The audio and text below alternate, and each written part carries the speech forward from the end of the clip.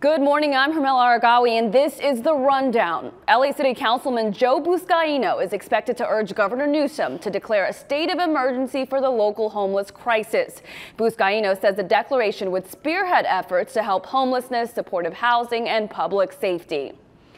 Crews did quick work on a warehouse in Santa Ana. The 3-alarm fire broke out around 5:45 this morning on Carnegie Avenue near the 55 freeway and Barranca Parkway. Fire officials say 3 units of the building burned, but no one was hurt. The low fire in Altadena is now 85% contained. The fire in the Angeles National Forest has burned 10 acres since Sunday, but prompted closures in the area. Multiple trails are still shut down, but may reopen later today.